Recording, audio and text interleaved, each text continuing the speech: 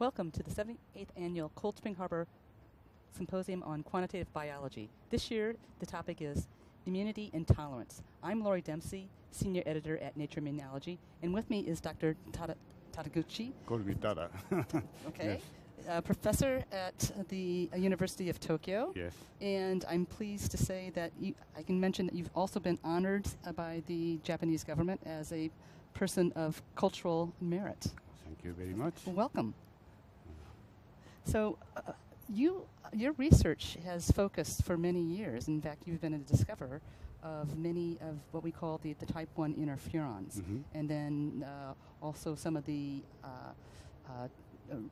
transcription factors that actually are influenced by the action of type 1 interferons. Yes. Can you tell us a little bit more about Yes. some of these Well, yes. roles? Thank you. Yes, I was interested when I was a PhD student in Zurich. Yeah, and the Professor Peter Rengel, then at Yale University, came and gave a seminar. And what impressed me was that virus infection in mammalian cells result in production of type 1 interferons. And this is something very, very fascinating for me. When I was working, since I was working on bacterial phage at that time. So I wanted to continue this kind of, to start working on this interesting system, and particularly focusing on how type 1 interferon gene gets turned on upon virus infection. So upon return to Tokyo, I was rather fortunately given a chance to work independently. I could work on type 1 interferon, particularly on the interferon beta, and then clone the gene, and afterwards promoter regions as well. And together with my colleagues, we have identified a new family of transcription factor called interferon regulatory factors, IRFs. And since then, we've been working on this transcription factor in the context of type 1 interferons and other immune responses as well. And also, in addition, I would say, in regulation of oncogenesis. And the versatile function of IRFs have been very much investigated nowadays by many investigators. And just briefly mentioning about type 1 interferon gene switching on, which I was interested in when I was initiating this work.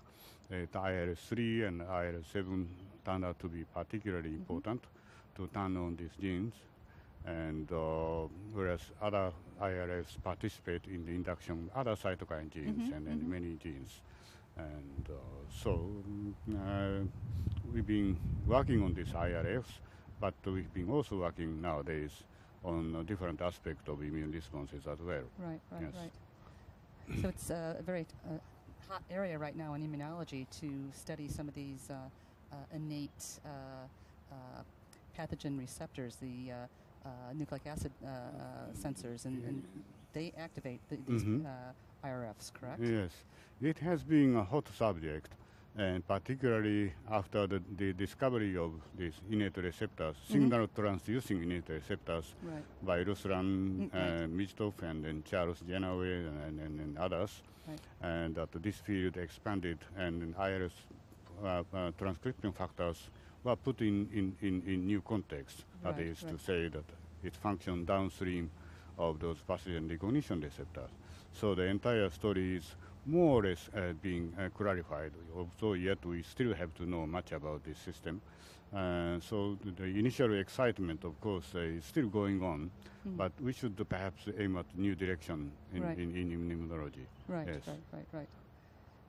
So are these responses also important in human disease that you were alluding to earlier, cancer, but also some of these chronic inflammatory states? Well, it's important in many different in different aspects, perhaps in cancer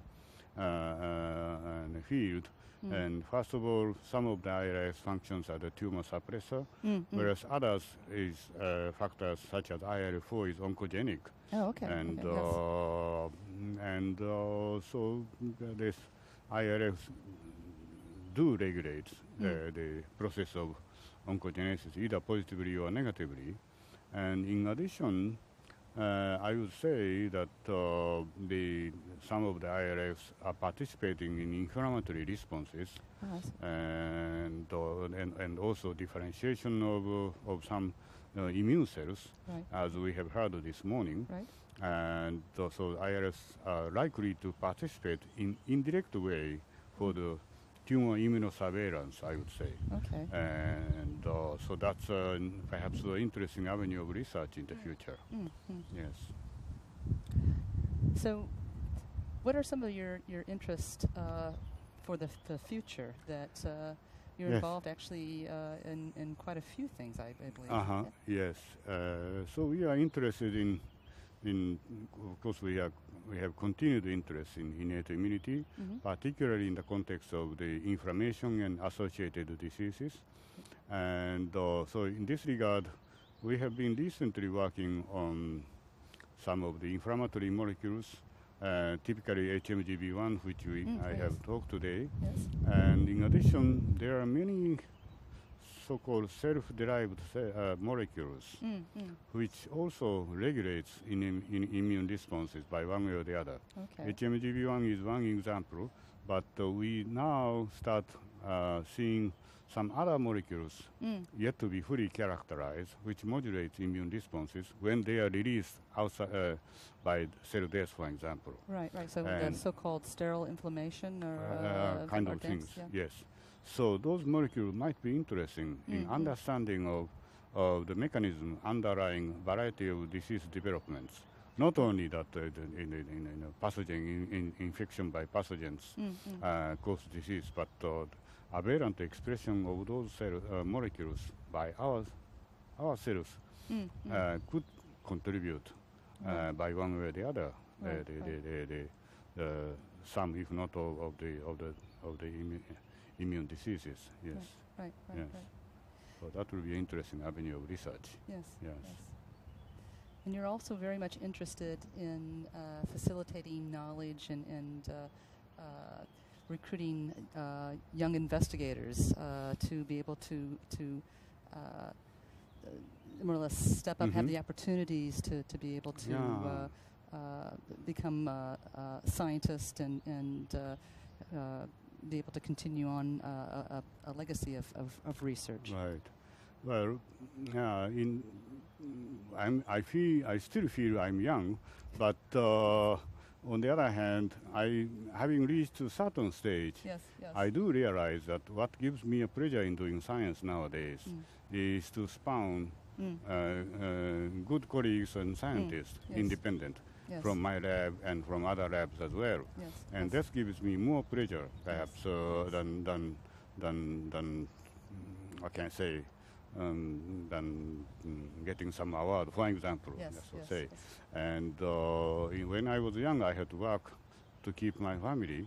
But now I still have to keep my family, but nevertheless, I think the big pleasure I appreciate nowadays is that the students grow and they become independent and then promoted, some of them as full professor of University of Tokyo, and so on. So I'm very, very proud and happy about that. My former colleagues superated me in science.